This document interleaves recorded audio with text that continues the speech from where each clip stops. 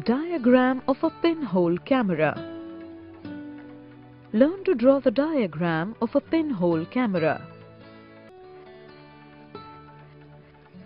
On the upper left-hand side of the sheet, draw a large brick-like hollow box. Shade the entire box except its front face. The front face is left unshaded to represent that it is open. On the upper right-hand side of the sheet, draw a similar brick-like hollow box but of a smaller size. Again, shade the entire box except its front face.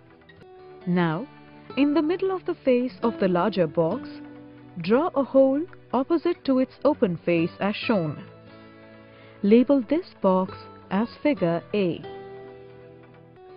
Also, in the middle of the face of the smaller box, draw a small square opposite to its open face. Shade this square. This shaded square represents a translucent screen. Label this box as figure B. On the bottom left-hand side of the sheet, again draw two similar boxes in such a way that the smaller box appears to slide into the larger box with its closed end inside the larger box like this. Label this figure as figure C and you are done. Here is the diagram of a pinhole camera.